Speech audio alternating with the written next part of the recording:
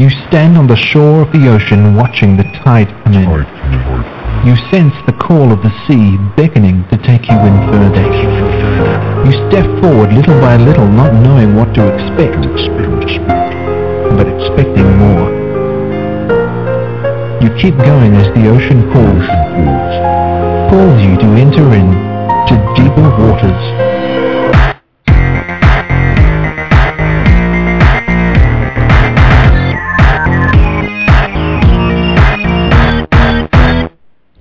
Hello everyone, and welcome to the Deeper Waters podcast.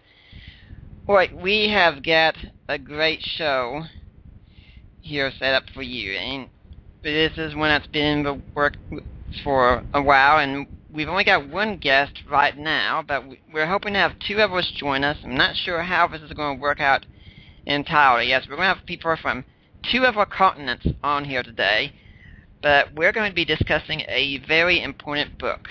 It's one called How God Became Jesus, a response to Bart Ehrman's How Jesus Became God. Now, let me tell you about the other guests that I'm going to have coming on later on. One of them is going to be Michael Bird, and Michael Bird is a lecturer in theology at Ridley Melbourne, Origin of Ridley Melbourne College of Mission and Ministry in Melbourne, Australia. He is the author of Jesus and the Origins of a Gentile Mission, The Saving Righteousness of God, Studies on Power, Justification, and the New Perspective, Evangelical Theology, Bourgeois Babes, Bossy Wives, and Bobby Haircuts, A Moderate Case for Gender Equality in Ministry, and he's the editor of the Apostle Paul 4 Views. He is also a co-blogger of the New Testament blog Evangelion. Dr. Chris Tiernan will be joining us later on. He's a lecturer in New Testament Studies at St. Mellitus College and visiting lecturer in theology at King's College, London. He is the author of Paul's Divine Christology and the editor of Beyond Old and New Perspectives on Paul. He also runs the biblical studies blog Christendom. And my current guest is Dr. Charles Hill, who, if you're remembering correctly, was here last week. And he joined the Reformed Theological Seminary in Orlando staff in 1994, where he's a professor of New Testament. He teaches on Hebrews to Revelation and New Testament Greek, and he received his PhD from Cambridge University. And he has significant research interest in the Johannine corpus, New Testament books associated with the Apostle John, and he has researched and written extensively on several issues related to the early church fathers, particularly early Christian views of the end times, the canon of the New Testament, and the tradition of New Testament manuscripts. His most recent publications include Who Chose the Gospels, Probing the Great Gospel Conspiracy, and The Early Text of the New Testament, edited with RTS Professor Michael J. Kruger, both of which we discussed last week. Now, we're going to try and get the other guests, Dr. Teering and Dr. Bird, on here later on whenever they're ready. The time zone's making it difficult for Dr. Bird in Australia, and Dr. Teering is actually at a wedding in Germany right now. Not his own, though, but he's going to be taking some time in the side room later on to join us. For now, we've got Dr. Hill here with us. So, Dr. Hill, are you here? Yes, I'm here. Welcome back to the show. Can you remind my audience real briefly a little bit about your story here? Okay, well, I was born in Nebraska, raised in Nebraska, and attended church from my youth, and then went to university at the University of Nebraska, was involved with campus groups there, went to seminary at Westminster Seminary in California, then did a PhD at the University of Cambridge, as you mentioned, taught at Northwestern College in Iowa, and since 1994 I've been at Reformed Theological Seminary in Orlando. That's a quick rundown, and I'm open for any other questions. Great. Now, we're here to talk about this book, How God Became Jesus. And you were saying last week that this is certainly an important book. Why does this book matter? Well, this book matters because it's an attempt to respond to and set the record straight from responding to Bart Ehrman's latest book, How Jesus Became God. So most of your listeners, I'm sure, will know a little bit about Bart Ehrman's background, reputation, and his accomplishments, his many books that have sought to problematize and argue against some of the main teachings of Christianity and the scriptures upon which Christianity rests. So this last book of his is a book on Christology. I think I just saw someplace where he has said this is probably the most important book that he's written because it has to do with Jesus Christ himself and obviously the basis for faith for all Christendom. So this is an important book that he's written, and we think it's an important response book, offering a different interpretation of the evidence. As you know, Bart Ehrman is a historian, and he puts forth his arguments ostensibly on the basis of historical evidence, and comes through with a number of arguments, well-reasoned arguments usually, and so his work is very popular. He's an outstanding communicator, and has many followers all over the world.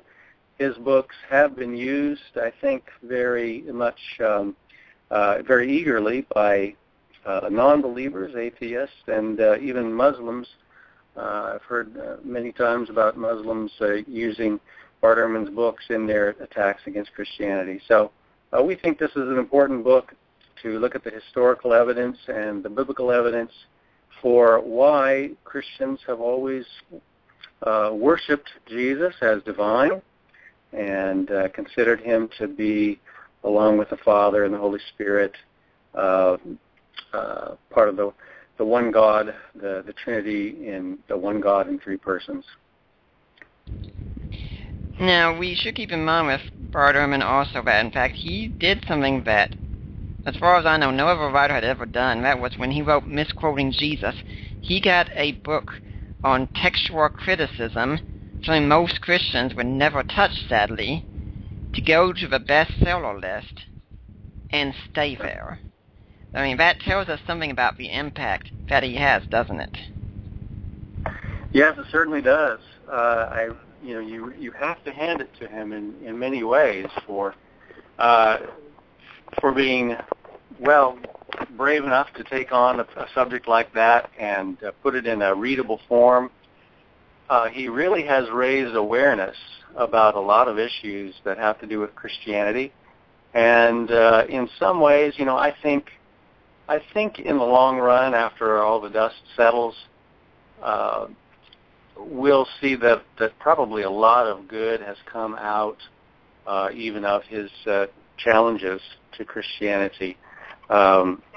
Just as often happens, not through his own intention, but in God's good providence.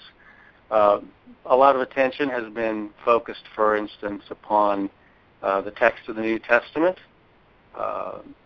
It has certainly, Bart's work has certainly caused a lot of doubt and questioning. But on the other hand, it's also forced a lot of people back to look at the evidence, and has ended, I think, in strengthening the faith of many, and really helping other scholars to get a hearing when we're talking about textual criticism and matters related to the canon of the New Testament and so forth. This book is an excellent read. It's one that I think the layman could appreciate, and you'll find when you read it, it is filled with humor. Excellent humor. I like to read a section on page 8 and see what you think of this. Not everything Ehrman says about the origins of belief in Jesus' divinity is wrong. Some things are quite true. Some things we'd agree with but say differently. Some things we'd suggest need better nuance. And other things we contend are just plain out of sync with the evidence. while Ehrman offers a creative and accessible account of the origins of Jesus' divinity and Christian belief. At the end of the day, we think that his overall case is about as convincing as reports of the mayor of Chicago, Rahm Emanuel, sitting in a Chick-fil-A restaurant, wearing a Texans-style cowboy hat while reading Donald Trump's memoir, which is to say, not convincing at all. But you'll have to read the rest of the book to find out why. That's right. That's classic Michael Bird humor right there. Yeah, and he has denied, though, that he's the one responsible for the bottle of hand sanitizer that comes with the book when you order it, that at least when you get it from Zondervan that says, wash your hands of bad history. Yeah, he's full of a lot of jokes. Some of the other authors had to, you might say, tamp down some of the less restrained jokes, but we'll leave that for some other time to discuss. But yes, Mike has a great sense of humor, and I think that does come off in many places in the book, not just in Mike's sections, but we all wanted the book to be readable, obviously, and not be simply an academic tome, one that is backed by solid research, but one that's very readable to a wide audience. Yes, and I do want to stress to listeners of the show, please don't think that you can just listen to this podcast alone and get the full worth of everything in this book. By all means, listen to what my guests are saying today, but this is a book you simply must get for yourself. You need to have it on your shelves and be ready. Learn the information that's in there. And, of course, we'd also say we wouldn't have any trouble with you reading Ehrman's side as well. A good Christian should be informed in reading both sides, because as I've said elsewhere, I'm pretty sure most of our internet atheist crowd and others like that are not going to be reading both sides. Yeah, that's right. And you certainly can learn a lot from reading any of Bart's books. Many times, Bart Ehrman's bark is worse than his bite. That is, he's got a penchant for headlines and for stating things in provocative ways, but when you read the fine print, sometimes it's not as startling as the headlines are. So you can often learn a lot from what Professor Ehrman says. This particular book does have a number of his own theories about Christology that you won't necessarily find, our standard views. For instance, the notion that Paul, in Ehrman's opinion, Paul believed that Jesus was a pre-existent angel who became incarnate and then later was exalted to a fuller divine status at his resurrection. So that's not a very common view at all.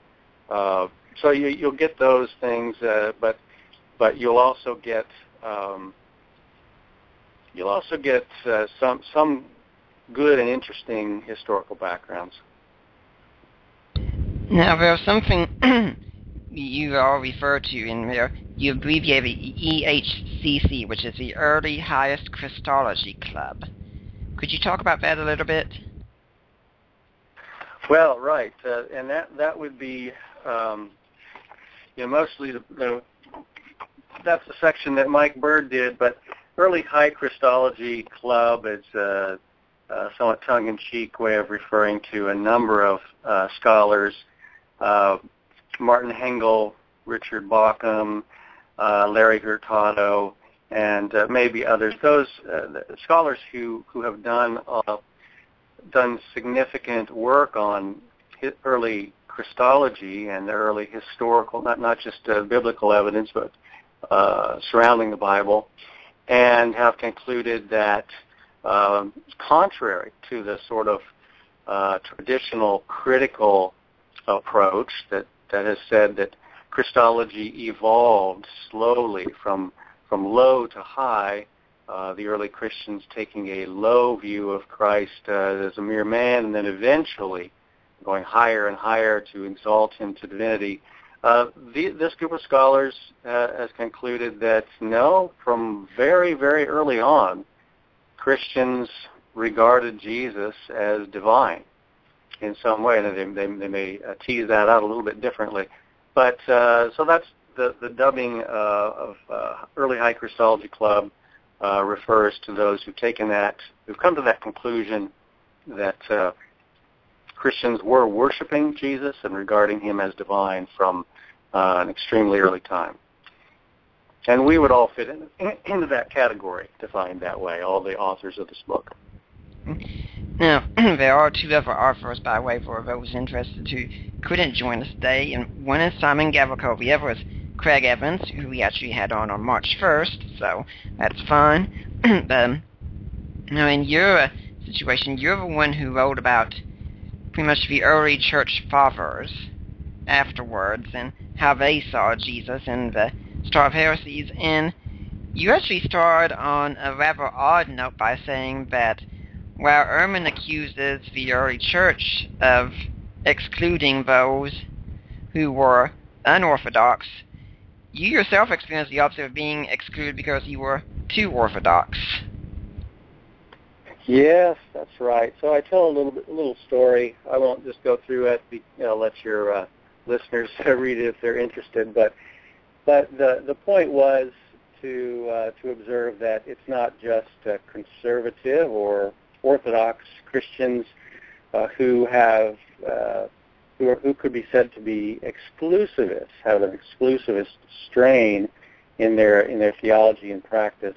The story I tell is about being excluded from a liberal church, a mainline church, and the conservatives get the reputation of being exclusivists and non-accepting and so forth, but most of the time, liberals can be just as exclusive or more so than conservative Christians, and that was just a story that illustrated that. But of course we... Go ahead. Okay. But of course we do know that in the early church that there were constantly heresy hunters going around seeking who they may devour, as it were, right? Yeah, that's what they would have you believe, isn't it? That's well, I think Professor Ehrman plays into this popular idea of early Christian theologians in the Orthodox tradition, what we might call traditional Christianity, Orthodox Christianity, being kind of on the hunt, on the lookout for any slight deviation from standard teaching, ready to strike at any point and knock everything down. So this is, one thing I point up at the beginning. Reading Professor Ehrman's book, others as well, but this one in particular, there are often lessons that he seems to want to teach the reader, and one of those lessons that you'll pick up is that Christians, at least Orthodox Christians who care for theology and getting it right, those Christians are not people to be imitated. They're not people you want to be like. There's a strong sort of ad hominem argument that runs through a lot of what he says, and that's one of the things to portray these people like Irenaeus or Hippolytus or Tertullian as heresy hunters in that way. But it's largely a distortion. Certainly, these theologians were concerned to protect their parishioners from heresy, but it's too easy to read back into their lives some notion that they were able to crush their opponents in some way. These early theologians had no political power. They had influence, obviously, in their own congregations, and people who read their work would be influenced, but they didn't have power to oppress or persecute. And it also, that sort of portrayal of them as kind of fire-breathing heresy hunters also ignores the fact that what we know about the heretics, so-called, would show us that they were at least every bit as intolerant most of the time as the heresy hunters. So it's a kind of a caricature, but it gives you an indication of the sort of underlying tone of a lot of Professor Ehrman's work. This kind of, I mean, you may be going to this later on, but stop me if you are. But this tendency culminates in his ultimate charge towards the end of his book that Christians persecuted Jews because of Christians' understanding of Jesus as divine. So Jews could be portrayed then as those who killed their own God, and could be charged with deicide, and therefore that would justify any kind of intolerant or oppressive actions towards Jews. Well, I do hope we can go there further eventually. It all depends on how things are going to work out with Dr. Turing and Dr. Bird, but for now we are going to take a quick break because I got more questions for Dr. Hero here. I'll be back after this break. I'm Nick Peters. This is the Deeper Waters podcast discussing how God became Jesus. Check out CYIWorldwide.com. CYIWorldwide.com. Home of Grok Radio. Free music downloads, advice, prayer, and support. CYIWorldwide.com. Do you grok? And we're back. Right now I've got Dr. Charles here with me. We're talking about how God became Jesus, and largely about his chapters on the early church and Christianity. Now, we're talking about the heresy hunters, and I think part of Ehrman's strategy could be going with the whole cultural mindset we have today that the early church was seen as intolerant, and that history as we know is written by the winners, and so there you can easily just paint a picture of orthodoxy as the winners, so they rewrote history, and where they're intolerant, so they're definitely bad guys. Mm-hmm. Yes. Yeah, I think that, as we said, that's kind of a running theme throughout a lot of his work, and certainly is the case with this book as well. So the last a couple of chapters in his book do take us beyond the New Testament world into the early church, and that is one of the themes. Another one of his themes, you might say, is what he calls these ironies, or what he calls hard and fast irony, and that is that widely held views among Christians, certain views that were once widely held or even considered orthodox, later became unorthodox or heretical. And so you, in effect, have Christianity turning on itself and declaring to be heretical beliefs that Christians held earlier. I think that's something that, certainly something Dr. Ehrman wants to emphasize, and he does it with several examples.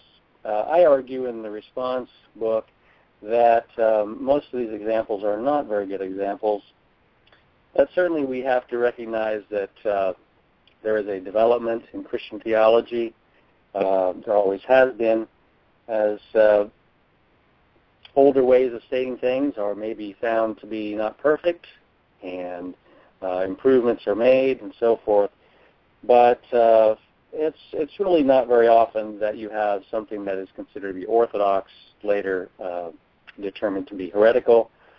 And in particular, three of the main examples he cites I go into and argue with. The first one, and it's kind of his Exhibit A, you might say, for him, the most important one is that, in his view, the views of the earliest Christians about Jesus, what they believed about Jesus, later came to be regarded as heresy. And what he says they believed was that Jesus was adopted to be the Son of God, adopted to be divine, when he was, in fact, just a man.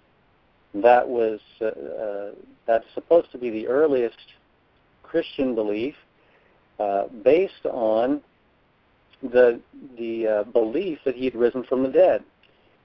So Ehrman actually comes back further than a lot of scholars do, and in fact, back further than he used to do himself, to say that Christianity did adopt a view of Jesus as divine from a very early time, from not long after the resurrection. Of course, Ehrman doesn't believe Jesus really did rise from the dead, but he acknowledges that some of his early followers believed he had risen from the dead. From that point, he says they exalted him to divine status in some way, and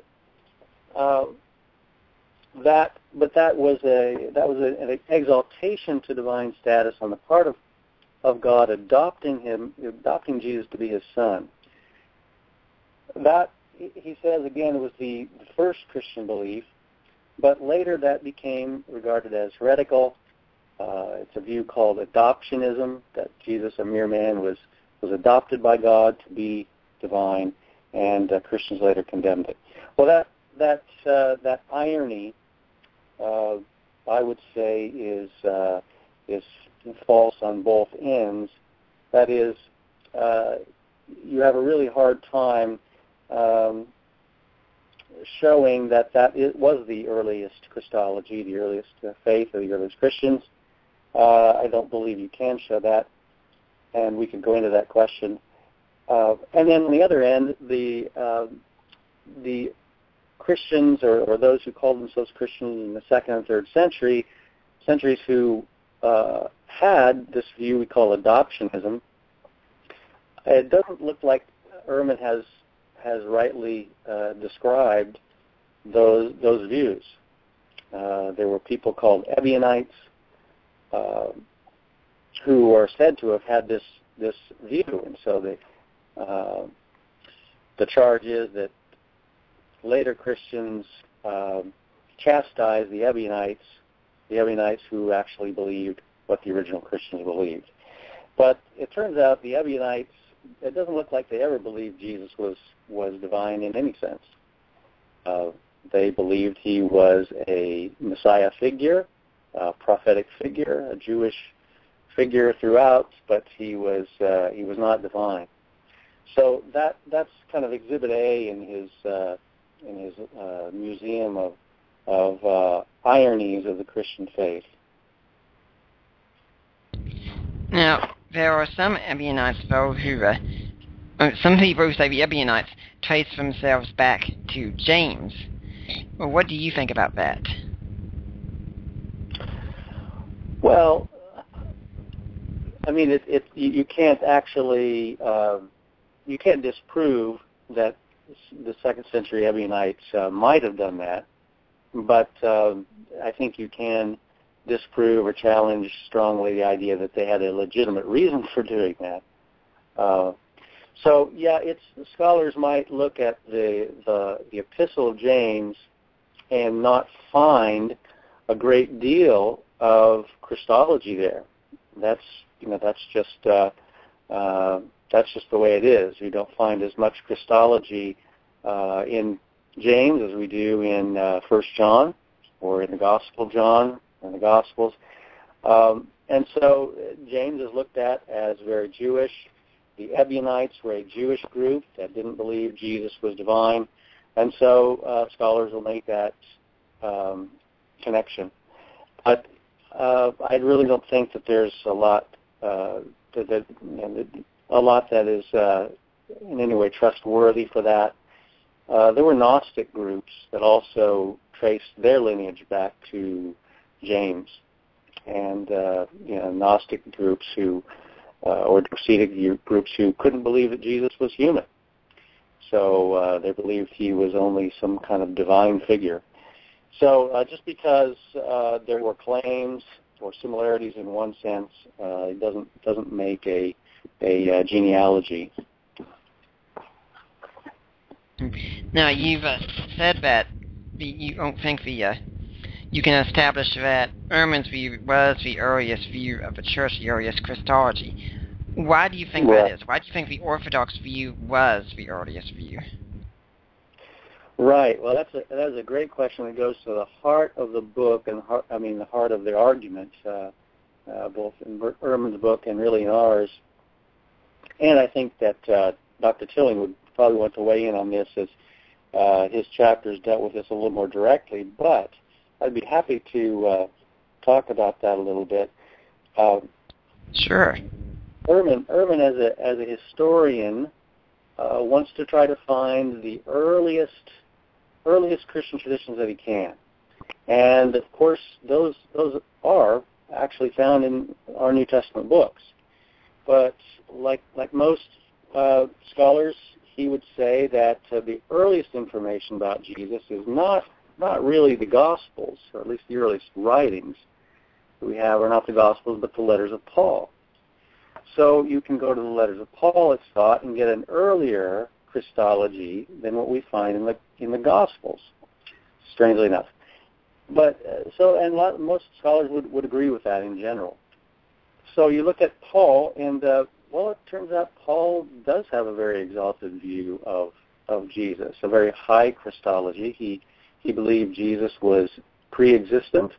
There's no question about that. But there are things in Paul's letter that seem to predate Paul. Scholars have long looked at a number of passages. One well-known one is Philippians 2, 6 through 11, often thought to have been a pre-Pauline hymn or a semi-creedal kind of a statement. There are places like this and others where Paul seems to be quoting or alluding to or paraphrasing earlier statements. So there you get an idea, possibly, of an even earlier Christology. That's Ehrman's method, is to go and find these earliest bits of pre-Pauline tradition and build from there. Okay, that sounds okay. Sounds pretty unobjectionable, probably, from a historian's point of view. But we have in these pre-Pauline snippets in Paul, what you could characterize in different ways. Ehrman finds in 1 Corinthians 15, 3 through 5, where there's a confession about Jesus being dying and being buried and then rising and then appearing to Cephas and then to others and finally to himself. There's in that confession, there's no mention of Jesus being pre-existing as God or being divine. It's only a confession about his death and resurrection. And you have another place in Romans 1 at the very beginning, Romans 1:3, where Paul talks about Jesus has descended from David according to the flesh and declared Son of God or shown Son of God by his resurrection. Well, there it seems that he's again only said to be Son of God because of his resurrection, no pre-existence. Well, those are thought to be then encapsulate the earliest Christology. But wait a minute, you have to read a couple more chapters later in Ehrman's book, and you find out that there are some other pre-Pauline bits in Paul's letters, and they give what Ehrman calls an incarnation Christology, not just an exaltation Christology where he's exalted to godhood. He starts out as God and becomes incarnate. For instance, 1 Corinthians 8:6 is one of those.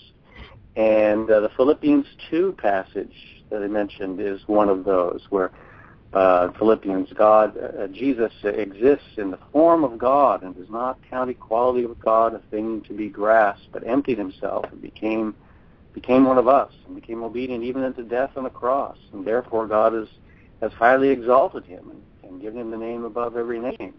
So there you have Jesus already God, and he becomes man. Well, in Ehrman's historiography, there is a chronological grid to this. How do we know which of those traditions is earliest? The exaltation Christology or the incarnation Christology? Well, Ehrman seems to take it for granted that it is the exaltation Christology that came first, that Jesus was only exalted to be God after his resurrection, and that the incarnation Christology must have come later. But he doesn't tell us how he can know that. He can only know that if he presupposes that. There's nothing that dates one of those pre-Pauline confessions earlier than the other. You could just as well argue that it's the incarnation Christology that is first. And in fact, I would argue that they're probably co-equally old. That is, in any confession or creed, even the ones that Christians use today, you never say everything that you believe. It's always only a summary of what you believe. And so when Paul wants to emphasize that Jesus is descended from David according to the flesh, in fulfillment of prophecy, he starts there with a confession. When he wants to emphasize the truth of the resurrection, 1 Corinthians 15, that's what the whole chapter is about, is belief in the resurrection. He starts with that aspect of what Christians believe, that Jesus Christ died, he was buried, he was raised. He doesn't back up to the very beginning. He doesn't need to there. So I would argue that all of these sort of creedal statements that might be pre-Pauline are already just abbreviations of a larger theology. And in fact, the one place they mention Philippians 2, where we have that an incarnation theology, we have both, really. We have Jesus in the form of God, did not consider equality with God something to be grasped, but emptied himself, and therefore God highly exalted him. So you have there a pre-Pauline statement that integrates both what we might call an incarnation and an exaltation Christology. I think that's the way it was from the very beginning. It was an integrated Christology in which Jesus is acknowledged to be both divine and human. We find this throughout the New Testament, in John's Gospel and in John's letters, in the book of Hebrews. We find it all throughout the New Testament. Different authors talk about it in different ways, but they all seem to agree that Jesus is both divine and human, and that's as far back as we can go. Okay, well, right now we are trying to get Dr. Chris Turing on the air. Now, he has mentioned to me we're trying to work out those technical difficulties, but for now, we're going to take a quick break. I'm Nick Peters of Deeper Waters Podcast. We'll be back after this break. Are you tired of the same old corporate Christian music on the radio? Check out Music Surge on Grok Radio, playing Christian music that doesn't suck. Download episodes now at cyiworldwide.com. And we're back, and my guest is Dr. Charles here, and we're trying right now to get Dr. Chris Turing here. He's by his phone. Where he needs to be is just making the connection right now. That's being very difficult. So we're trying here to do this. Now, so pretty much what you've been saying is that there never really was this period in church history where there's this hand-wringing going on, saying, oh my gosh, Jesus, is he divine? Is he not? Is he deity? Is he not? Right. It was pretty much the church was speaking with one voice, weren't they? Yes, and that's that's another thing that Ehrman does in the final chapters when he's talking about the early church. He coins a term. He calls it orthoparadoxes. And the reason he calls them orthoparadoxes and not just paradoxes is that, in his view, these are paradoxes that the Orthodox had to come up with in order to sort out these conflicting ideas that were handed them by the New Testament authors. And they knew they had to come up with them also to fend off heretics who might want to go in one direction or another. So this notion of ortho paradox, Professor Ehrman paints it as a conundrum, a big problem that the early church had, and this was a sort of a last resort. He talks about the Orthodox settling for the paradox of the Trinity. Well, of course, there are a lot of problems with that. One problem is that it doesn't. When you read the Church Fathers, they don't seem to be settling for anything that is kind of a second choice or a disappointment, an embarrassment. They all seem, you might say, to glory in this paradox, as we would say that the author of John's Gospel did when he says that the Word became flesh, dwelt among us, and we have beheld His glory, and glory as of the only begotten of the Father. This was a glorious thing for them, that they had to confess, and they confessed joyfully that this one was both divine and human, not in a way that they could necessarily fully comprehend, but both facts are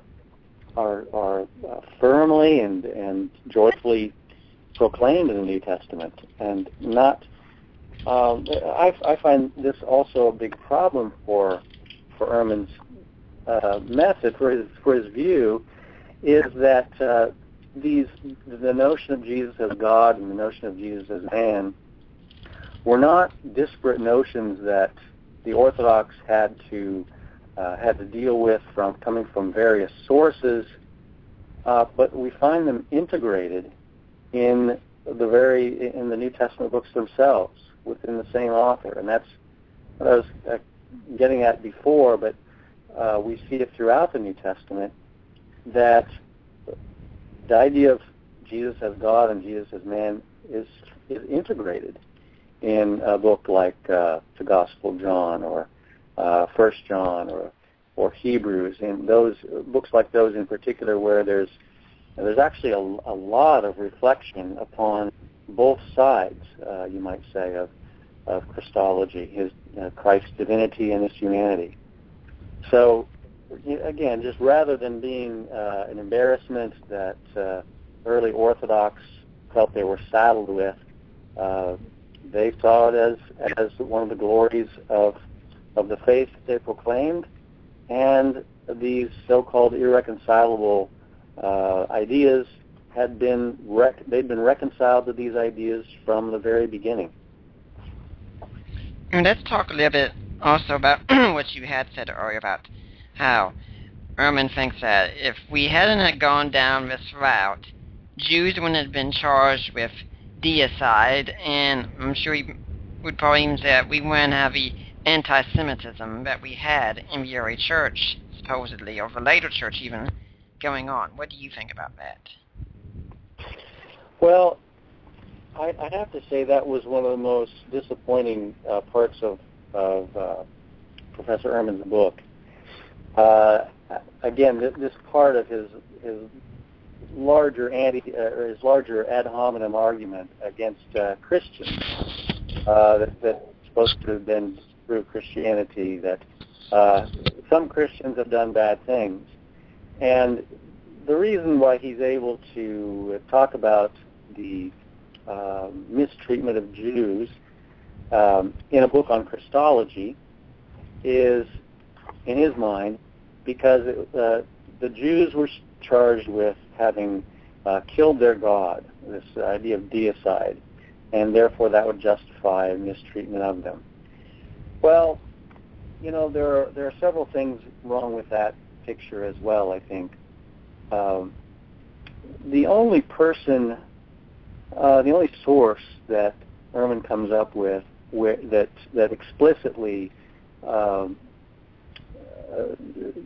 nails the Jews, you might say, or criticizes the Jews for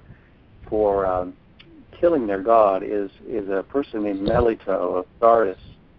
He lived in the 2nd century, and we have it in a sermon of his in which Melito is a very rhetorically gifted preacher, and he plays on contrasts and ironies, and one of the great ironies that he plays upon is the irony that the Jews, the people of God, turned against their own God, and he does say that the Jews essentially put their Creator to death. How ironic and so forth. Well, that's true. The Melito does do that. But Melito, again, was living in the 2nd century. He had no political clout. He didn't use this as a rallying cry to persecute Jews. It wasn't until the 4th century that Christians came into any kind of favored relationship with the state, and then so Ehrman jumps to the 4th century and finds places where Christians now in that favored position could take a different relationship to Judaism and felt that they had the upper hand. And there are times when synagogues might be burned, and Jews might have second-class citizenry in the Christianized empire. And again, this is laid at the feet of the idea that Jesus is God. Well, there again, you'd have to pause and say, is it really because Jesus thought that Christians thought Jesus was God that all this mistreatment occurred? Can't you just say that this is a sad and tragic set of circumstances because human beings are human beings, and even Christians are not fully sanctified, and there are temptations to power there as well in the church. In other words, I would argue that it didn't have much to do at all with the idea of deicide. So one of the things that I go to in making that point is, we can think of at least one religion that had a prophet that was not killed by anybody, by Jews or anybody, and that prophet never claimed to be divine and is not considered divine. But that has not guaranteed that all the representatives of that religion have always treated Jews kindly. Quite the opposite. And if we want to go down that kind of a road, we should point out that atheism has also spawned its share of oppressive regimes. There's just no comparison when you look at the mass murder, the mass slaughter that communism has perpetrated in just the past 150 years. So it's not a very good argument. As I said, I was disappointed that Ehrman put so much stress on this in a book on the early views of Jesus Christ.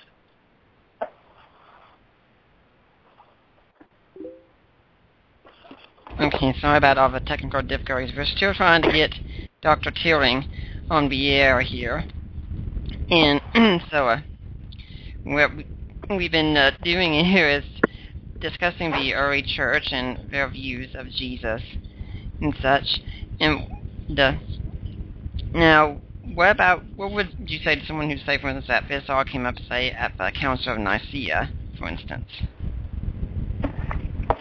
Yes. What exactly is the question? I'm sorry, I missed part of that. Well, some people might even go so far as say that this was introduced at the Council of Nicaea, but from what I remember about Nicaea, that it was in fact Arian's views that were seen as the very distinct difference there, and this would in fact indicate that Arius' views were incredibly new, rather than something that the church was really debating.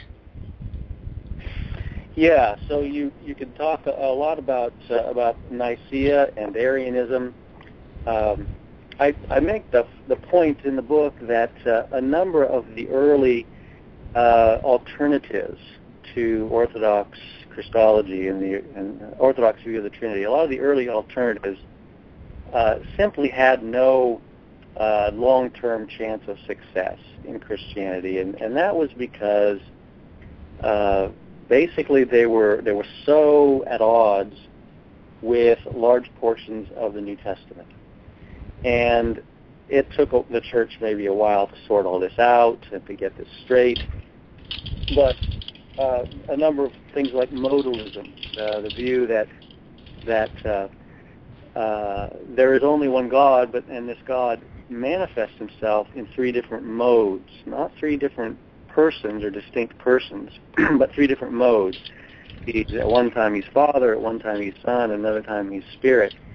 This is an idea that took hold in around the beginning of the 3rd century.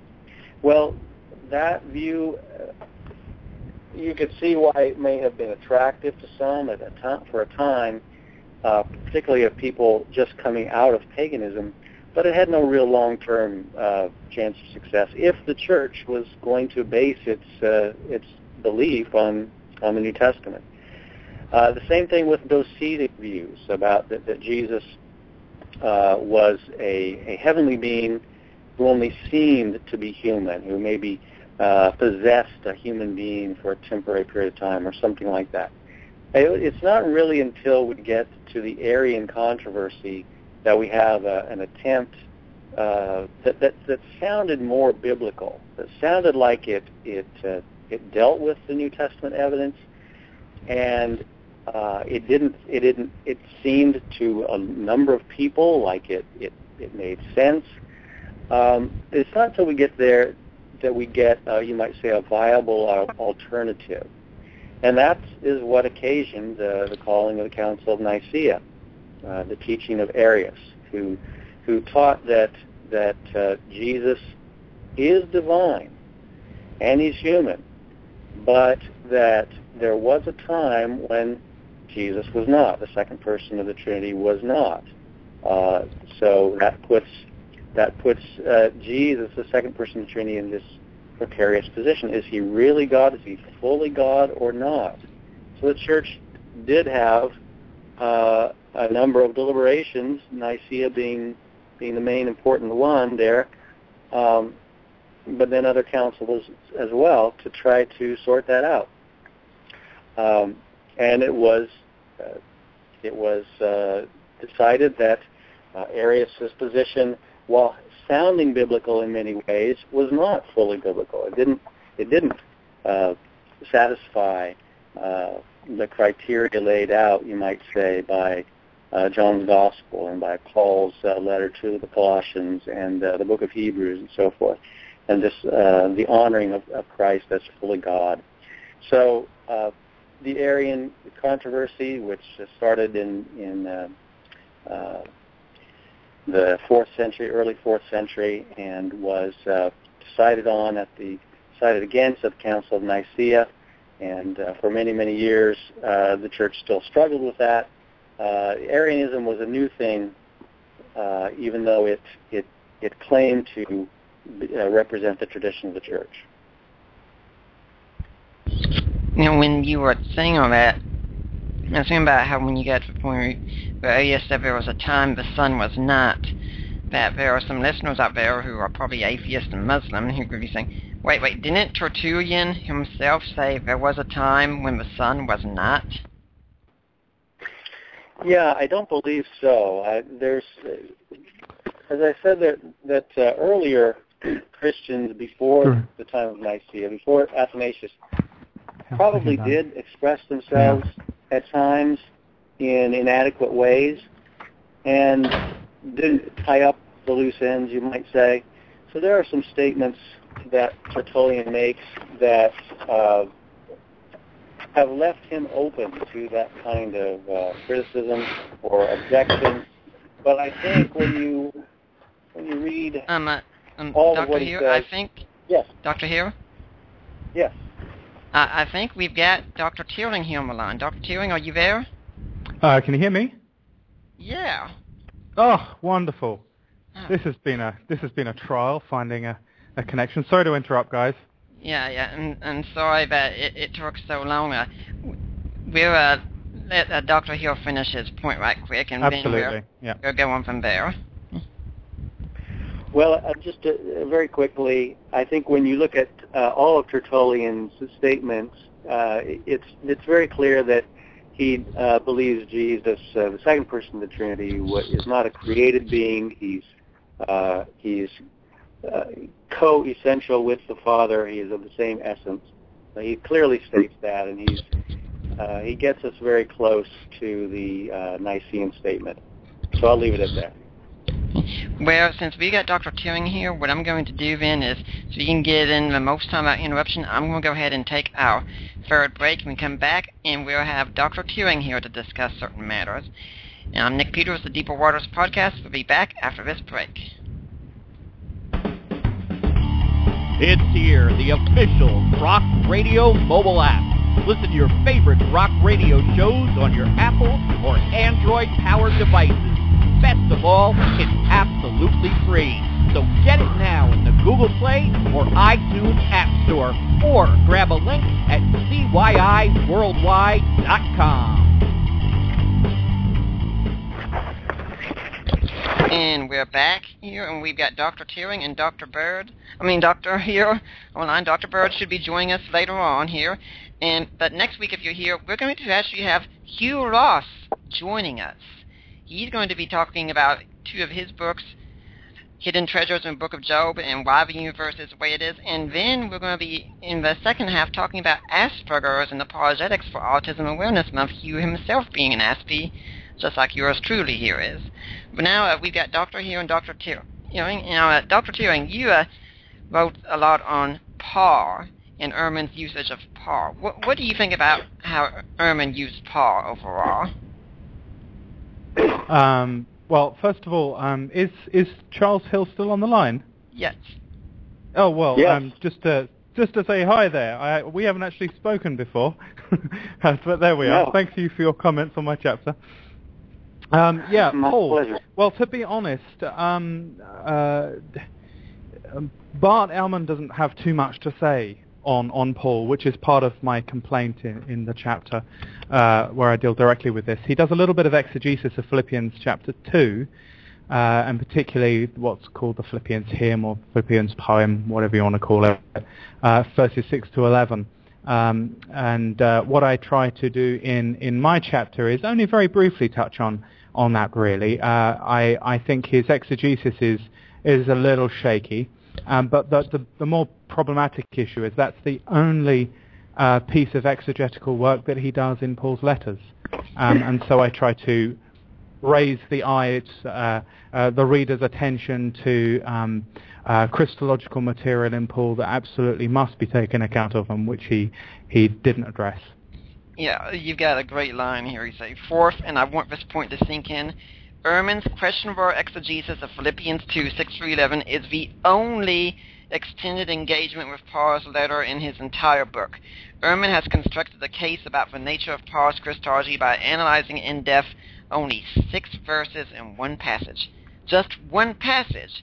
Your coffee or tea should be in the process of being spat out over this book in disbelief. Now, of course, that is a very important passage for Parr's Christological understanding, but there are so many more passages he could have gone through. Why do you think he didn't interact with Parr more? Well, I don't think it's unique to Bart Ehrman to focus a little too exclusively on Philippians 2, 6-11. You know, how it is in New Testament studies is often scholars will specialize and atomize, and in order to write detailed exegesis on a passage about a given subject, they simply can't focus on everything in Paul's letters. And so what's happened is scholars over the years have tended to focus on what have, the classically important texts of Christology, 1 Corinthians 8:6 and Philippians 2, 6-11 being the key. So he's not alone in doing this, but that's not to justify his move. I think there's Christology in Philippians chapter 1 and Philippians chapter 3 that's equally, if not more important than the Philippians hymn, as I've argued in my book, Paul's Divine Christology, but elsewhere as well. And as for why doesn't he engage with Paul more is a good question, because Paul's letters, it's the earliest set of Christian documents that we have. These documents go back to the 50s AD, and maybe even earlier. And I have a friend who's just going to publish a book called Framing Paul, and he argues pretty cogently that First Thessalonians may even go back into early 40s.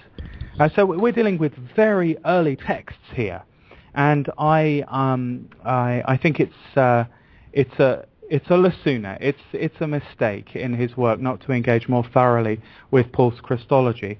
If he had done that, I think there would have been considerable problems for his wider thesis, especially this move from exaltation Christology to incarnational Christology. That is simply refuted in Paul.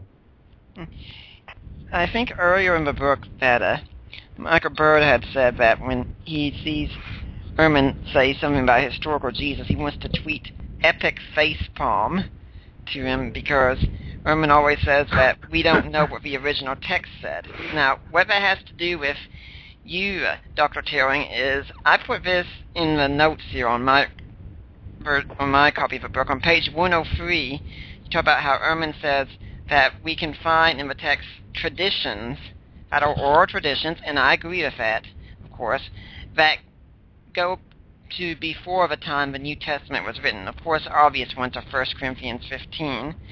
And Ehrman then in his book tries to go back to what these oral traditions were. And I put this here, it says, we can't know the original text, according to Ehrman, but we can know what the oral tradition is behind the text. It just struck me as a bizarre situation for Ehrman there. Yeah, I think as well, when he comes to engage, whether it's oral tradition or whether it's pre-Christian sources, which is something he tries to do, and again, he's not alone in doing this.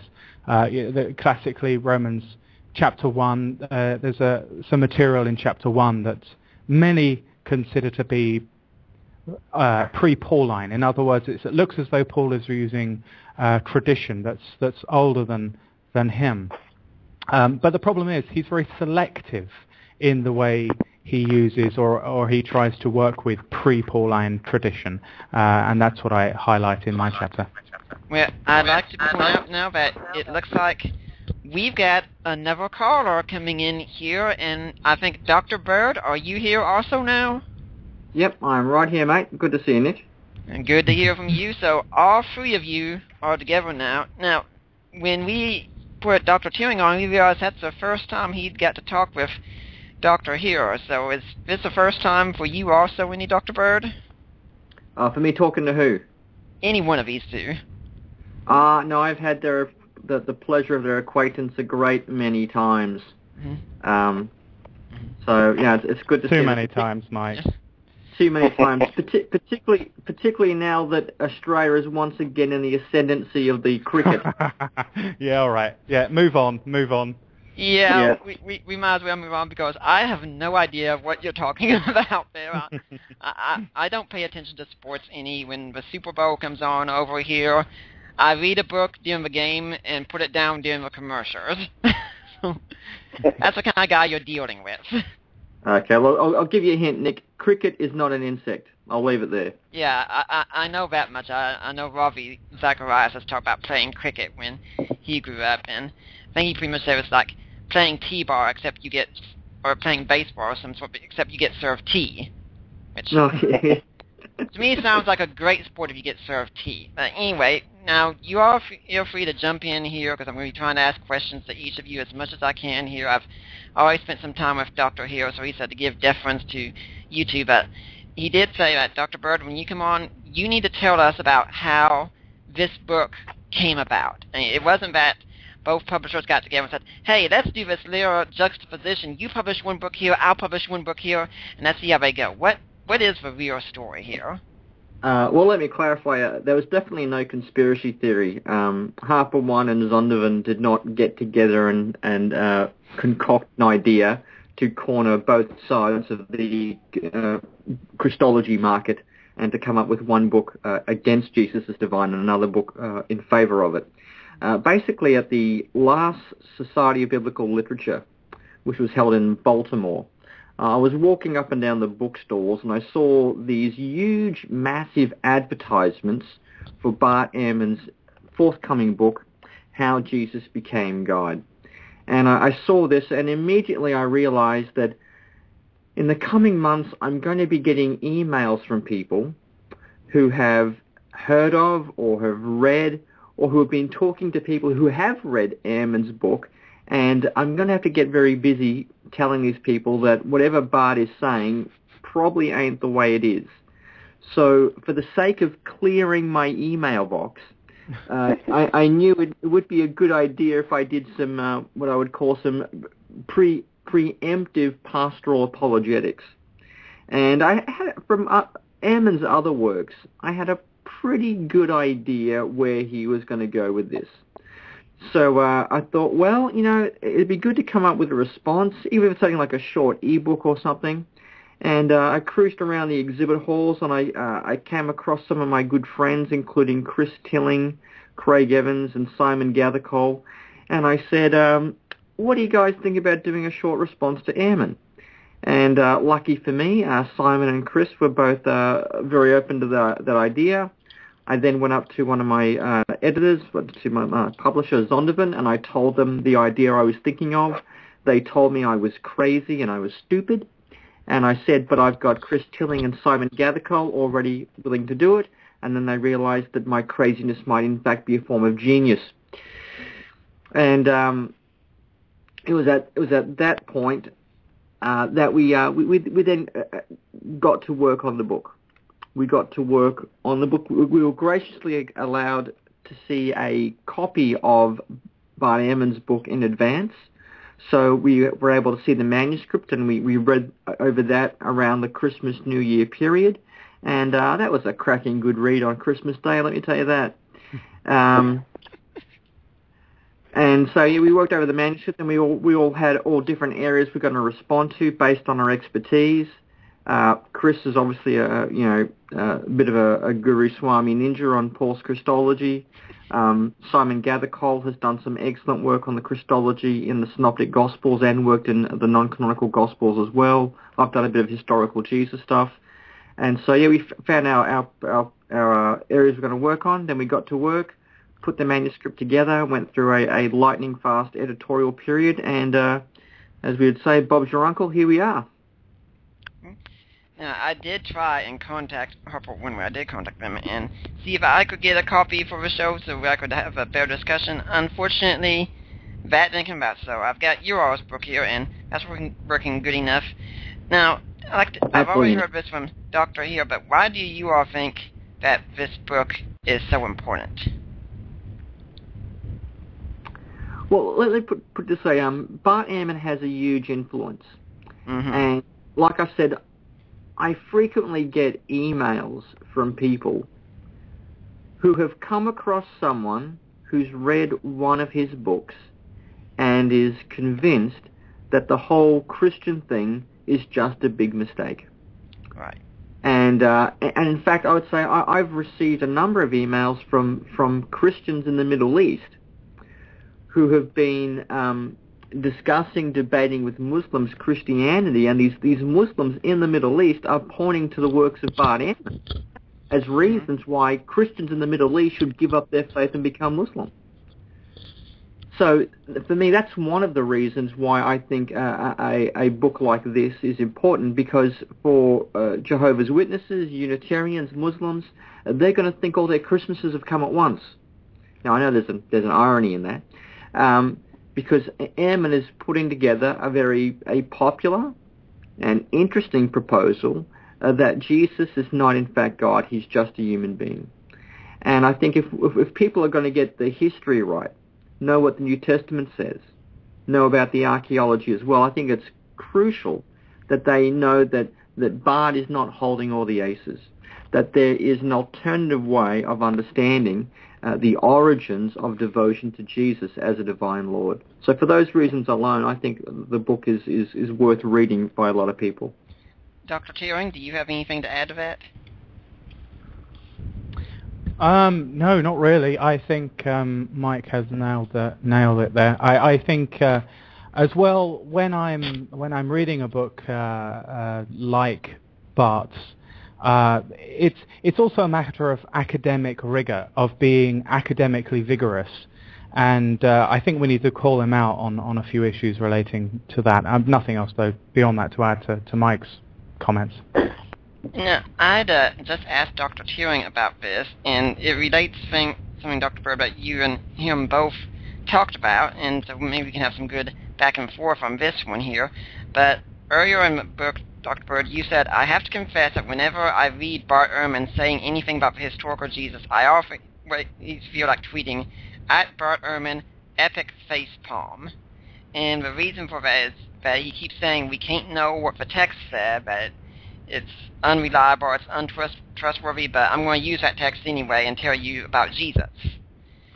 Now, when we get to page 103, Ehrman talks about how he's going to try and figure out what Christians believed in 30 to 50 AD, or as he has it, CE. And that's by going to the oral traditions that are behind the text. Now, of course, I'm not disputing those traditions exist. Of course they do.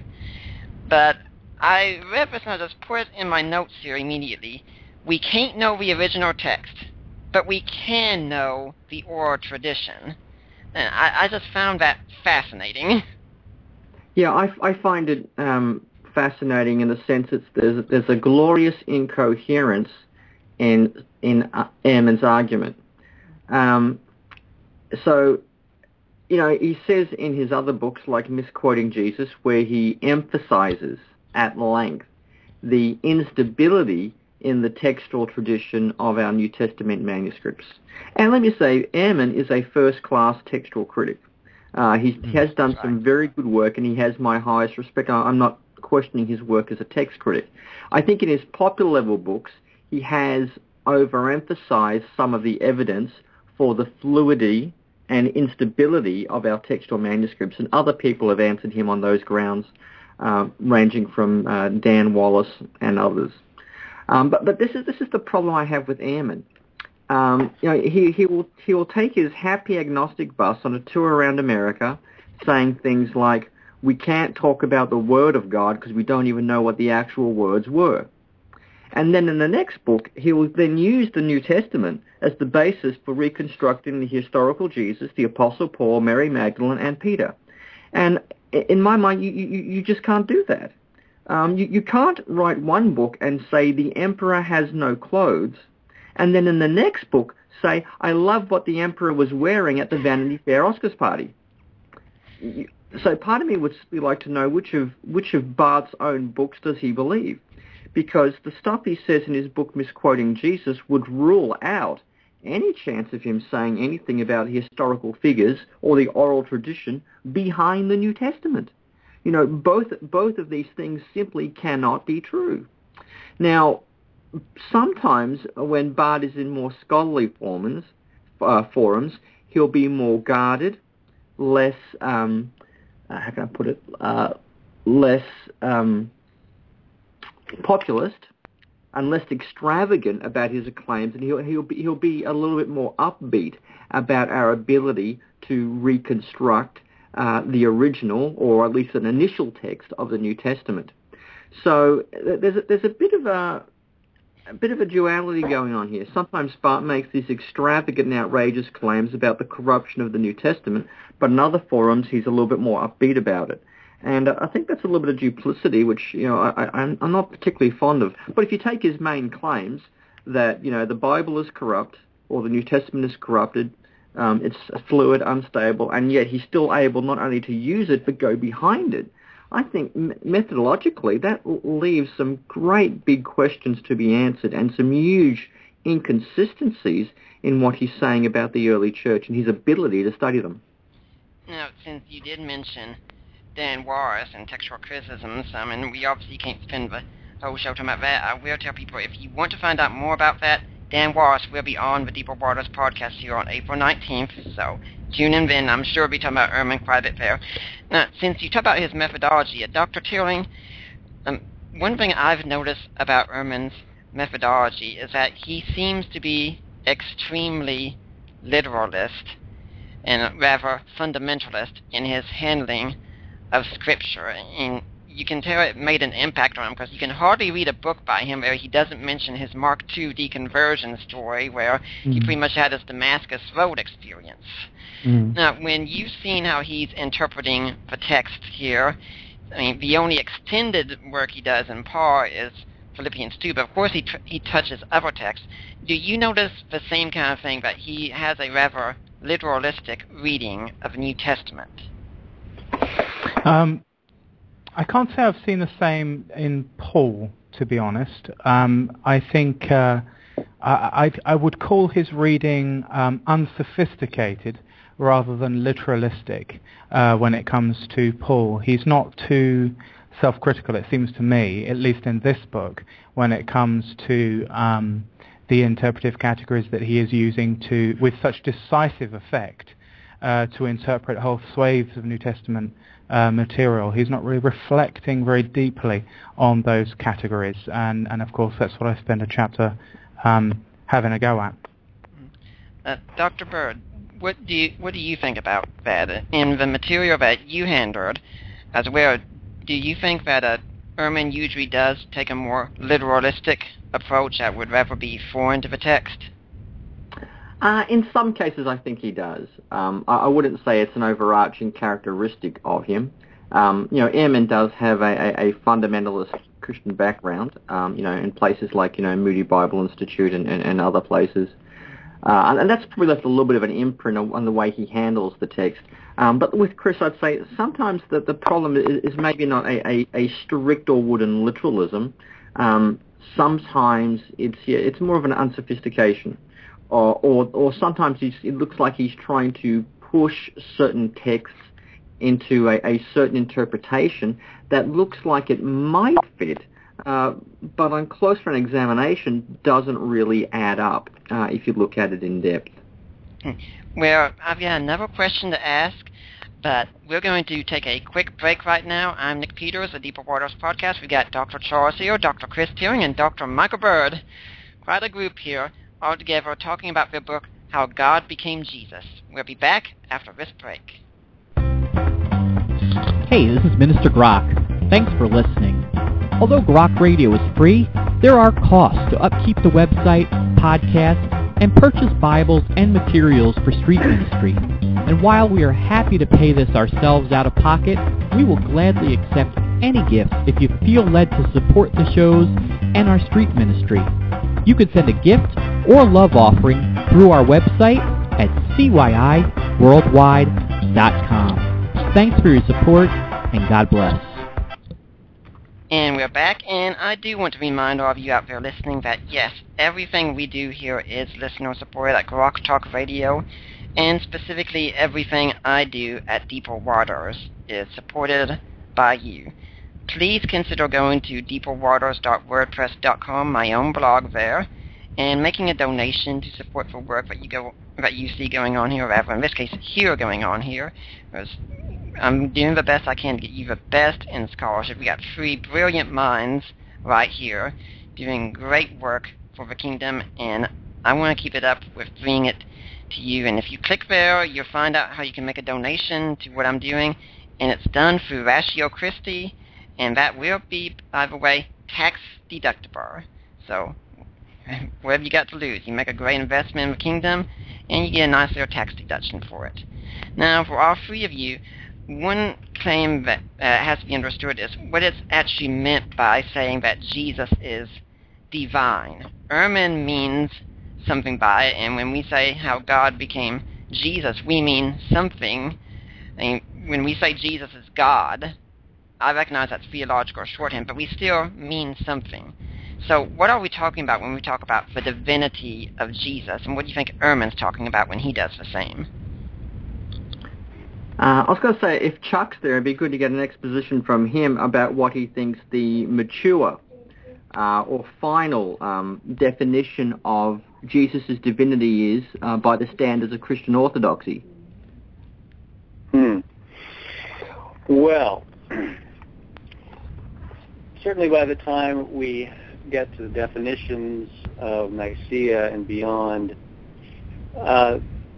Christians are talking about deity as uncreated, and in practical terms, we worship God. We don't worship things that are not God. We could talk about more technical terminology, but uncreated and the whole terminology as used for the Son, that is begotten but not created. Theologians spend a lot of time discussing that distinction, and that's a distinction that has a long prehistory before Nicaea. Tertullian used it, Justin Martyr used it, and going back all the way to the Gospel of John. So that is a very important distinction, that God is uncreated, self-existent, and unlimited.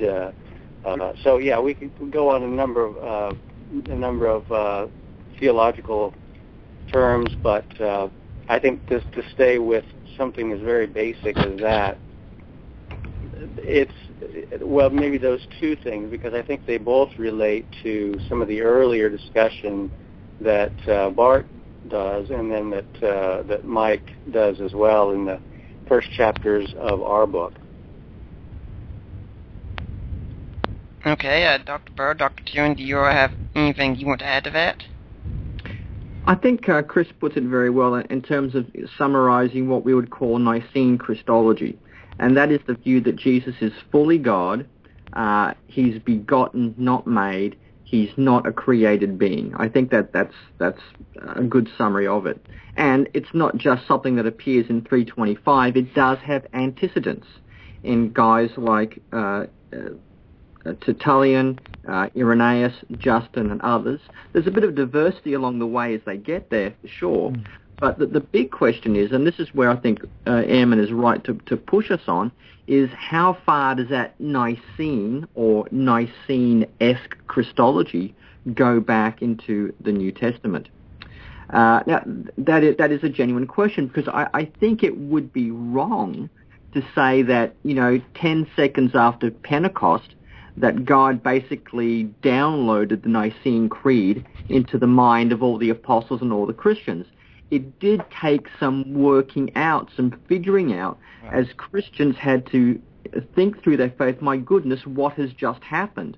We've just seen a man we thought was a prophet, the Messiah, crucified, rise from the dead. He seems to speak not simply from God, but for God from the inside. And now he's exalted to God's right hand.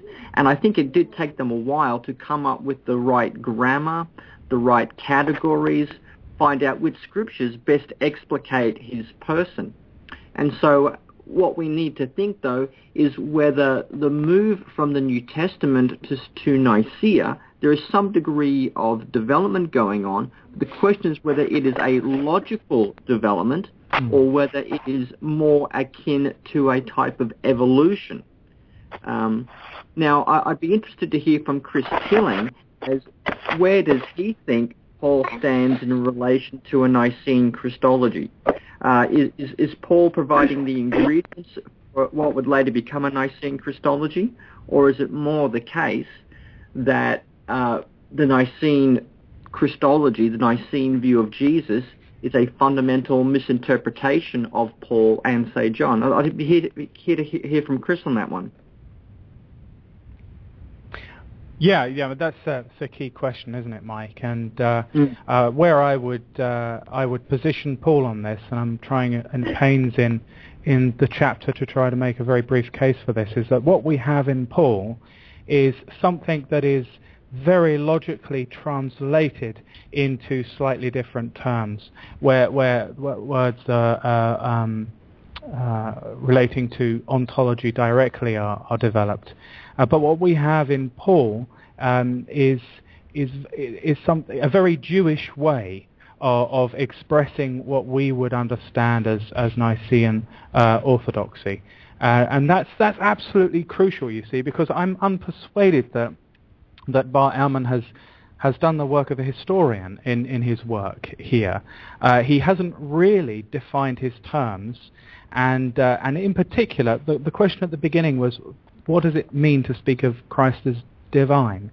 And what Bart Ehrman has done in the book is use this as a very nebulous concept into which you can sling pretty much anything from God occasionally right through to angels and demons, because he's well aware that the New Testament says some very exalted things about Jesus, some incredible things about Jesus Christ. So how do we account for that? He's asking himself.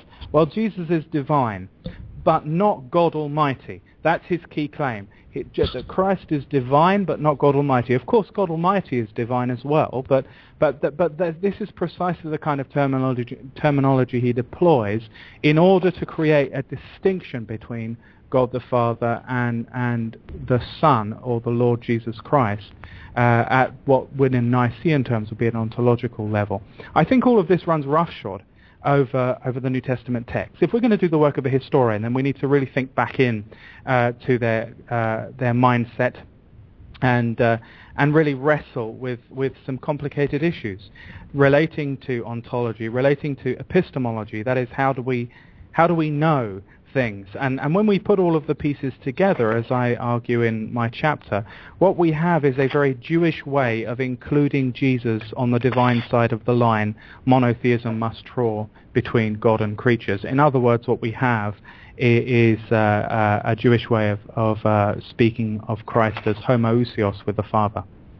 Yeah, I think it's really important, Dr. Tim, that you want to emphasize the Jewish way and how Paul would see it, because I was going to go straight to you as well with this, since Paul is really our earliest, as far as we know, as far understanding of the way Jesus was viewed.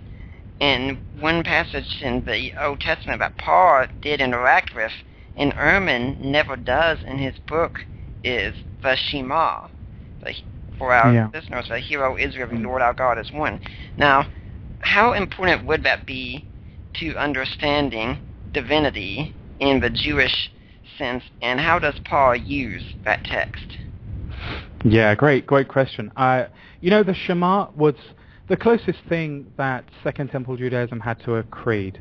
There's a good chance that the Jews were praying the Shema twice daily. This was very much in the horizon of their imagination, and it was a text which spoke of, well, hear, O Israel, the Lord our God, the Lord is one. You shall love the Lord your God with all your heart, soul, strength. And then it went on. There was quite a few other texts added to it. And it's very interesting how Paul then deploys the Shema in his letters. And I did find it quite amazing that Bart Ehrman didn't mention the Shema, even though he spends quite a lot of time speaking about Jewish monotheism. I say a little bit cheekily in the chapter, but it's a little bit like speaking of the Second World War with forgetting to mention Winston Churchill. I think it was poor scholarship. But what does Paul do with the Shema? Well, this is a fascinating issue. The Shema, the identity of the transcendent uniqueness of God, involved a loving commitment to the one God of Israel. And that's exactly how the Shema runs in Deuteronomy chapter 6.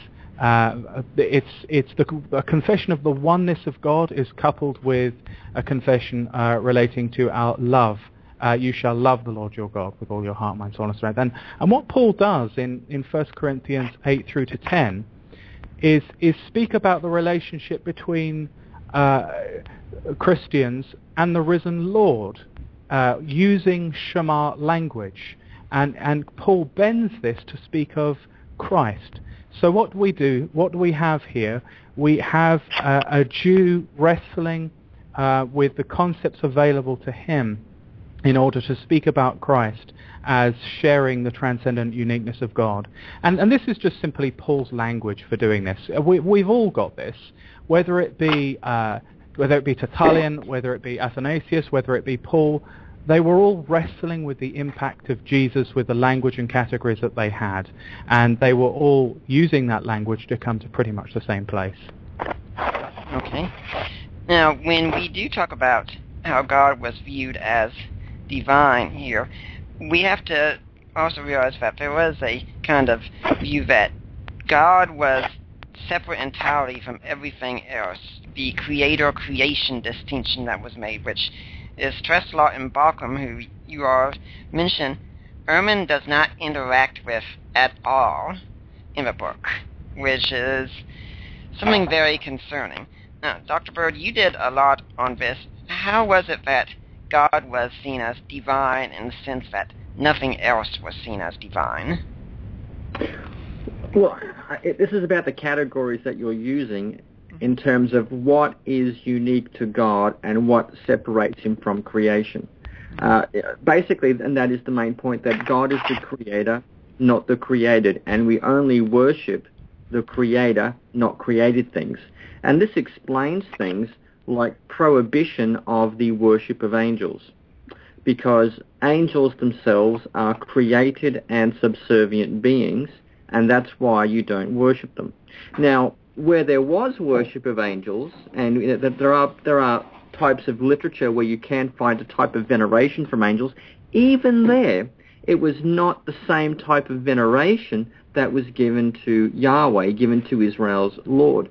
There could be prayers made to angels in some literature, and things like magical amulets and that sort of thing, prayers for protection, but you never find the same devotion given to angels as is ordinary given to Yahweh, given to Israel's God. And that is fundamentally because there is a distinction between God and the created world. So that's how I just trying to, based on what Chris has been saying, there I think is the basic definition of monotheism, that there is one God who made the world and all that is in it, and you worship him rather than anything else. So, Dr. Tearing, I'm sure that you'd agree with Dr. Bird and probably Richard Bauckham at the same time, who'd say that by putting Christ in the Shema, as it were, in 1 Corinthians 8, Paul is essentially Christianizing the Shema and including Jesus in that divine identity. Yeah, Richard Bauckham is the most brilliant scholar I know in working in this area. It was a great pity that Bart Ehrman didn't show any engagement with him. I like a lot what Richard Bauckham does. I prefer to back away from the language of identity myself, but not to make a substantially different point. And I would only say in 1 Corinthians 8:6, which is the verse Richard Bauckham and others spend much time on, where Paul seems to Christianize the Shema.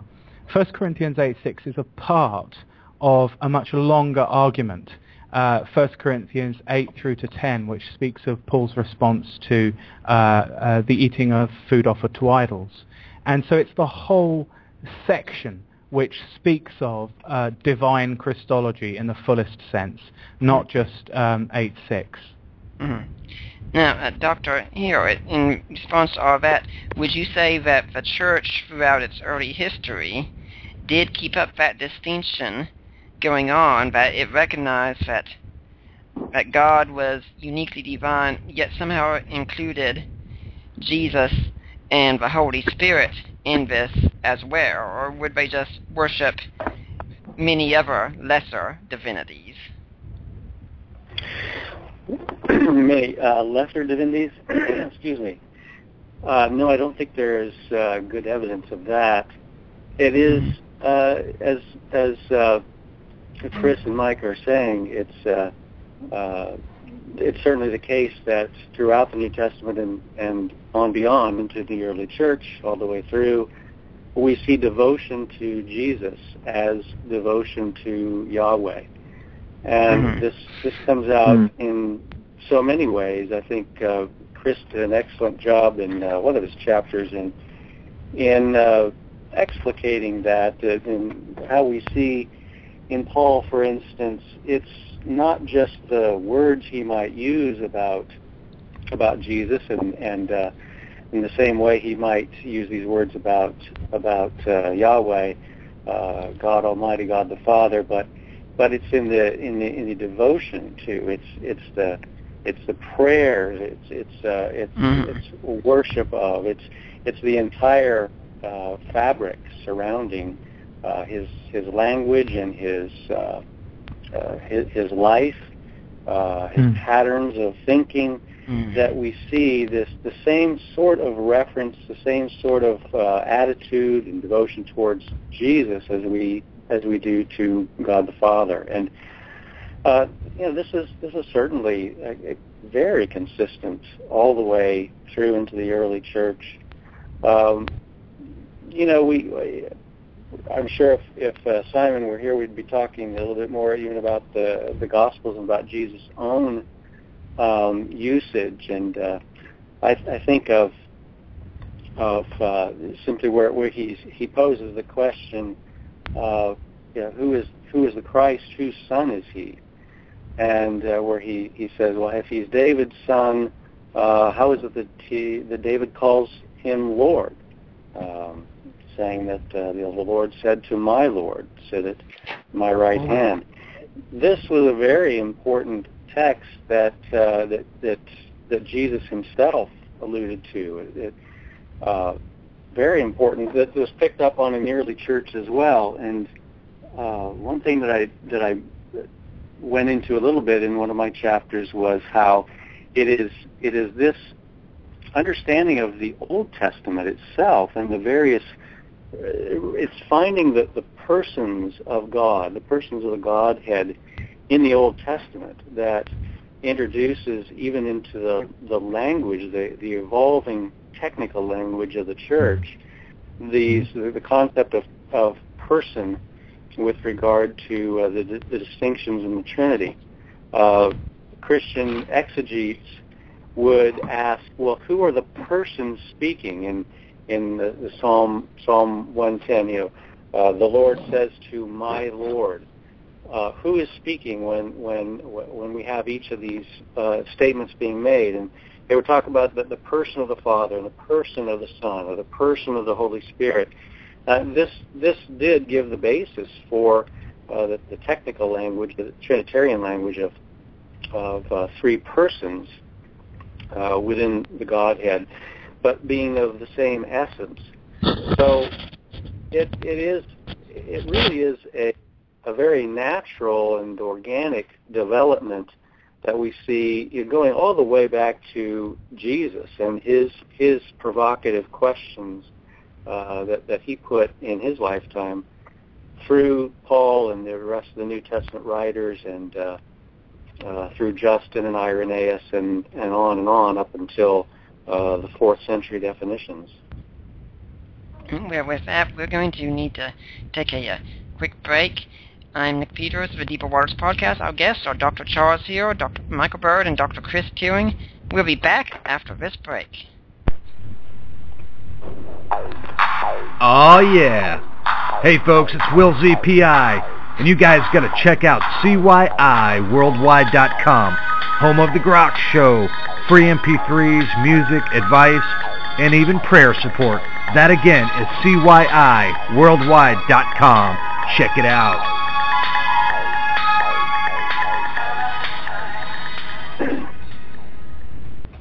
And we're back to the Deeper Waters Podcast.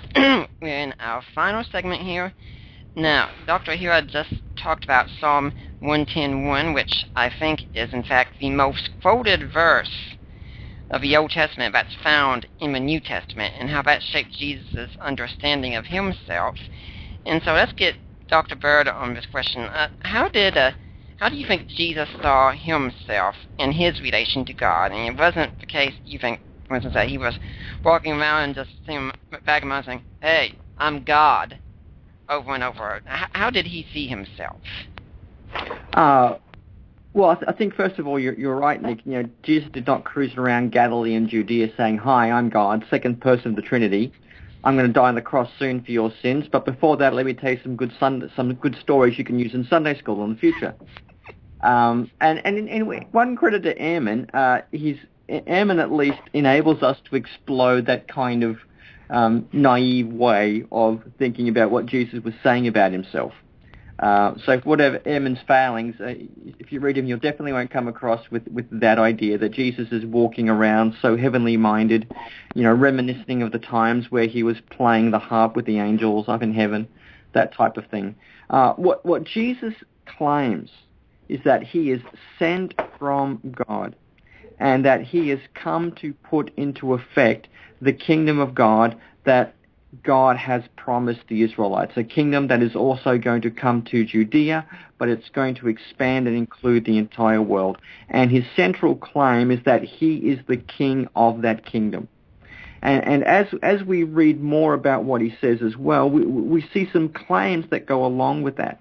Jesus seems to speak and act with a divine authority, an unmediated authority. He doesn't simply say, "Thus, or the word of the Lord came to me." He speaks as one who has an interior point of view in the mind of God. He speaks from God on the inside. So he makes some very unique claims. He also seems to identify himself with God's own activity in the world. And there's a number of sayings we could go into on this one. And very astonishing as well, he claims that he is going to be enthroned with God. Not on a throne next to God, not his own miniature throne, but he says he's going to share the very throne of God. And that is a great claim to a divine regency, which means he is going to rule and be worshipped as one who is God. So I think there are, to various degrees, both explicit and implicit, divine claims made by Jesus in the Gospels. Dr. Turing, do you think that would be backed further, that Paul would have shared that same understanding of Jesus' claims? I mean, look at passages like Romans 1:3-4 and Philippians 2:5-11, or passages about Jesus even judging the world and such? I'll be honest with you, I faced out a bit there. I've already had a couple of glasses of wine. I'm at a wedding reception. So could you just say the question again? Right. Dr. Put you down on all levels. How Jesus saw himself as occupying God's throne alongside him, not just sitting on a throne, but uniquely as the agent of God through whom God would rule his kingdom. And so I was tying in that throne aspect to Romans 1 and Philippians 2. Paul does have quite a bit to say about the enthronement of Jesus, and Timo Escola has written probably the best monograph on this issue when it comes to Paul.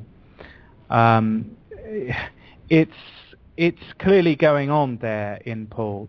Paul is doing some work with Christ sitting at the right hand of the Father and so on, and Christ is clearly an exalted agent in Paul. But that's not to say the same thing that Bart Ehrman says with that. He would agree with what I've just said. But we do need to take what the dominant language and the dominant pattern of Christologically relevant data in Paul much more seriously than Bart Ehrman does. And then things start to come into sharp focus. And what we have is an exalted agent who is uniquely exalted in the sense that he shares God's transcendent uniqueness. my humorous side is thinking me that we should all be impressed that you're able to wax so eloquently on Christology and Paul, including Bart Ehrman, after having a couple glasses of wine. This is what biblical scholars do, after all. Well, think of me, I just woke up 40 minutes ago. It's 7 o'clock in the morning. I'm sitting here with my pajamas and a cup of tea, wondering why Killian is drinking wine at 7 o'clock in the morning. Yeah, I got up at 5:30 in the morning one time to do a debate on Unbelievable, so I feel your pain, Bill. It sounds like a good thing we're not all on Skype. Well, a lot of us are. Dr. Bird, one aspect of this that you brought out that I thought was pretty interesting is we can easily think of a passage such as Jesus answering Caiaphas in Matthew 26 about the throne, but one that you brought out was the account of the rich young ruler, and how Bart Ehrman does say this is a passage where Jesus seems to treat the Son of Man as someone else. But if that's the case, if the apostles are going to be sitting on 12 thrones, what's Jesus going to be doing? Yeah, I mean, one of the arguments that Ehrman puts forth is that Jesus thought of the Son of Man, the coming Son of Man, as a figure other than himself. Now, this was a view that had some traction a number of decades ago. But to be perfectly honest, I think it kind of died around the same time that disco did. One second, I've got children waking up wanting to get ready for school, for church. So Ehrman puts forward that, and then sometimes you can see where he gets it from. You can see in certain sayings, you can see it's possible to read that way. But when you view the Son of Man sayings globally, it becomes virtually impossible for two reasons. Number one, in a lot of places, the Son of Man is clearly a form of self-reference to Jesus. And, I mean, we could go into the Aramaic background of the Son of Man sayings and what Son of Man or Bar Inasha means in Aramaic. We could go into that, and that would be a further indication of the self-referential nature of a lot of sayings. In fact, when I was reading Bart Ehrman's book, I was reading it wondering what Morris Casey would say to this. Morris Casey is a somewhat, again, a non-believing biblical scholar, and he would share a view that Jesus' divine nature evolved, but he has a very different idea about the Son of Man sayings and what they mean, and he would be completely against Ehrman. So on the one hand, the Son of Man sayings are clearly self-referential, but in other cases, if you adopt Ehrman's view, you get some really odd things going on. For example, when Jesus says to the 12 disciples something along the lines of, and you will sit on thrones judging the 12 tribes of Israel, and then the Son of Man will be on his throne as well. So if the Son of Man gets a throne, if the 12 disciples get a throne, well, where is Jesus? But particularly if he is, as Ehrman says, the Messiah of God's kingdom, well, what does he get? Does he get to sit outside on the bench or something? So you've just really got some real odd things going on. And I think Ehrman's take on the Son of Man sayings and a Son of Man Christology is probably one of the weaker elements of his book. Well, we've only got about 11 and a half minutes left in the show here, and normally I do things a bit later, but since we've got 3 guests here, I'm going to have to divide the time out between all of you here.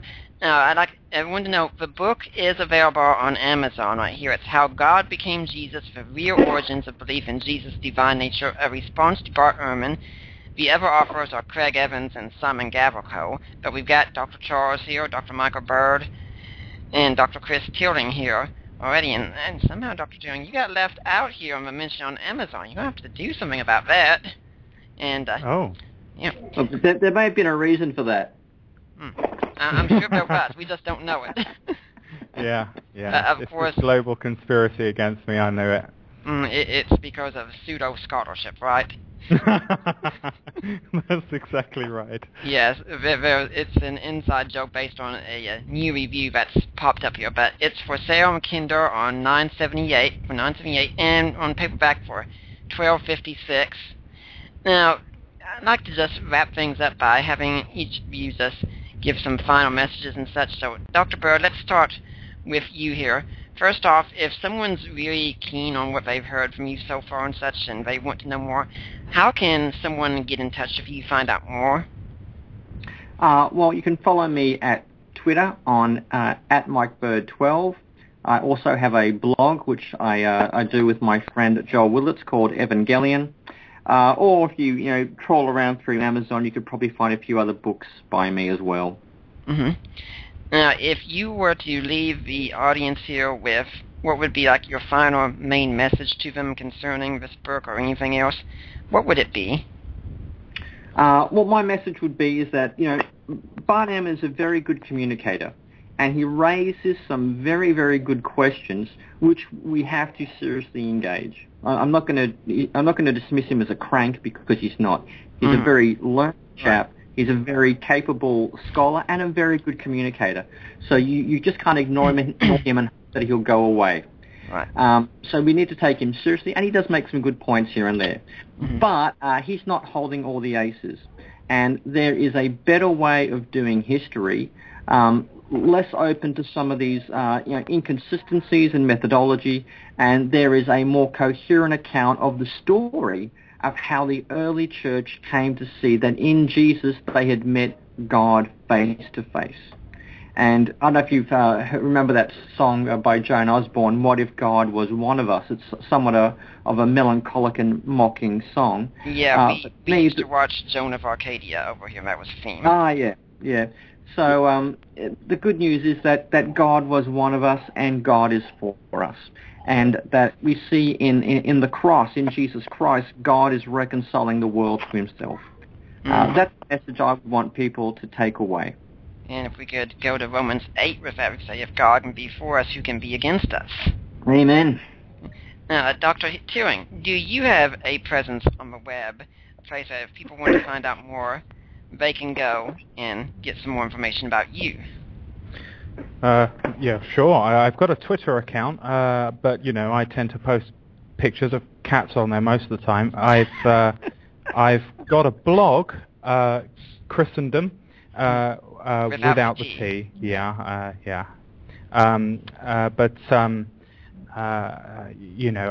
The place where I've developed some of my own ideas about Paul's Christology.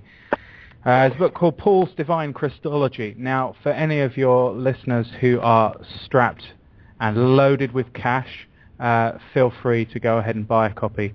But my apologies that when you look at the price tag, you probably won't be too impressed.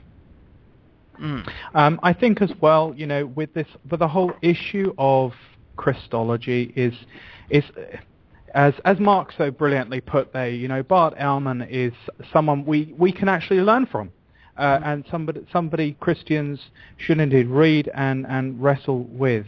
But more fundamentally, I think what these two books ask us to do is to continue to wrestle with the question of who Jesus is.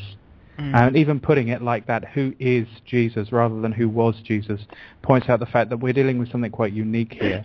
And I hope that that's an encouragement that people can take away with them. And I can certainly vouch in my own life to wrestle with the question of Jesus is to be confronted with God's unconditional love, and that is good news indeed. And that's why I think it's worthwhile probing these questions as best as we can. I'm not sure what you mean about the price of your book. I just looked and it's a steal at $112.10. Yeah, buy away. I'd be very glad. Yeah, and with what you were saying about who Jesus is, I'm thinking about my ministry partner just released something on the blood moons thing, and whenever I'm involved in debates with eschatology, I always keep saying the same thing over and over. It seems like more Christians are concerned with trying to figure out who the Antichrist is than trying to figure out who Christ is. And if only we could get that reversed. Yeah, well, I met a guy in an elevator in Boston who was convinced that the Antichrist was Hillary Clinton. So I think that's pretty much done and dusted, isn't it? Yeah, I think it is, Mike. I think we're all agreed on that one, yeah. Now, Dr. Hira, go ahead. Go ahead. Dr. Hira, you haven't yet since last week, have you caught up to the modern age and given yourself a web presence, have you? Yeah, it's at michaelbird.com. No, I don't, actually. I try to be as inaccessible as possible, but I'm there for anyone who wants to drive to the deepest, darkest sections of Florida and knock on my door, but beware of the dogs. I can't help but think the deepest, darkest sections of Florida would be pretty bright compared to the rest of the world. Well, that's right. We're having an overcast day today, but yeah, it's pretty nice. So, no, there's. I guess I'm on the RTS Reformed Theological Seminary website. mm-hmm. So. And that's the one in Orlando for our interest, because there's quite a number of RTSs out there. What's the final message you would like to leave with my audience today? Well, I would concur with my cohorts here in terms of Bart Ehrman and his contributions.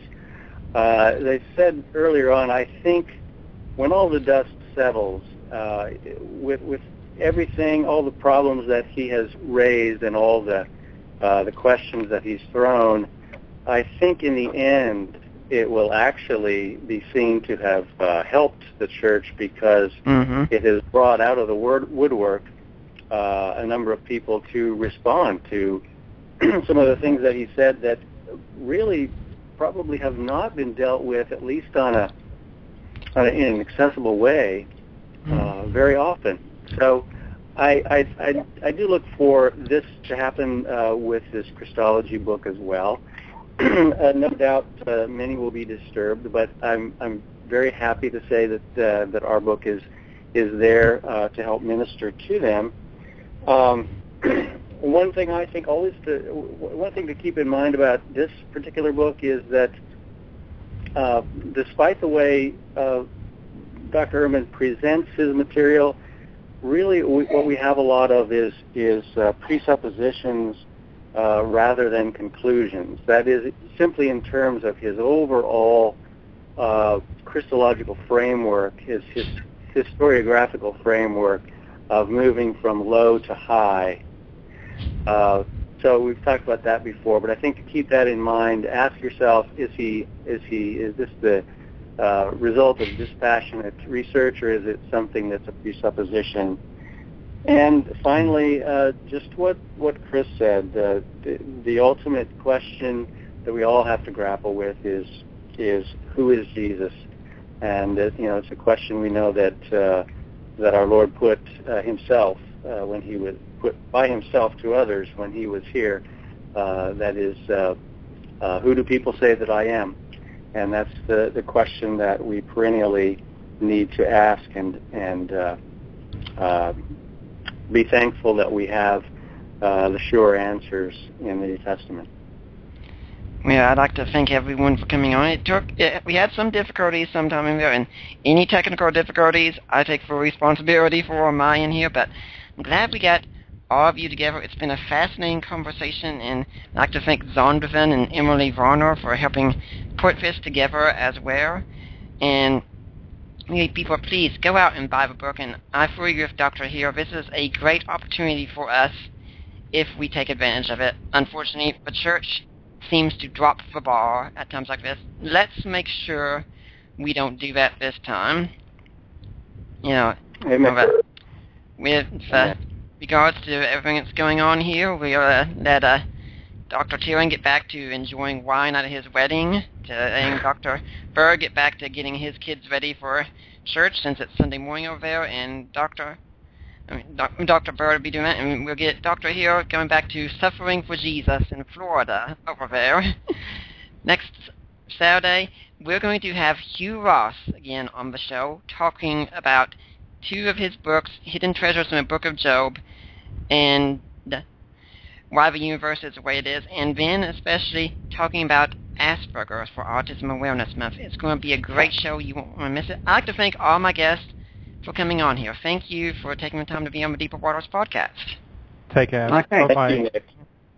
And Thank you, Nick. Have a good day, mate. We'll see you all next week. For now, I'm Nick Peters, signing off.